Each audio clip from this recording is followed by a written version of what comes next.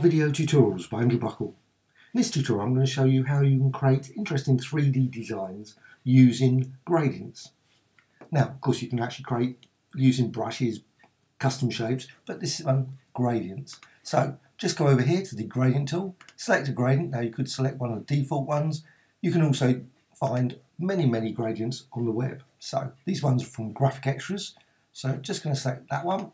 Going to go for difference and linear. So just drag that across and straight away you can see, great, that would be quite nice.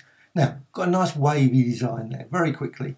You can of course modify using adjustments, maybe colour, I'm going to have vibrance, and just vibrance up there. Click OK. Okay, once you've actually got that, you can go to 3D and new mesh from layer, depth map, and then you could go for plane, that's pretty good, and sphere. Now, just going to go for sphere. Takes a few seconds to process.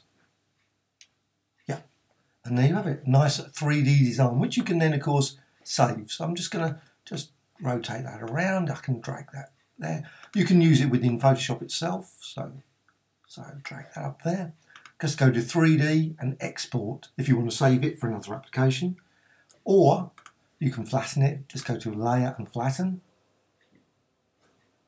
Also what you can do, you can also use some of these, and I'm just going to go over here to the 3D panel, and you can say maybe style, cartoon, sketch, or perhaps solid. You can go to, just go down here to background and maybe use one of the presets and just select that.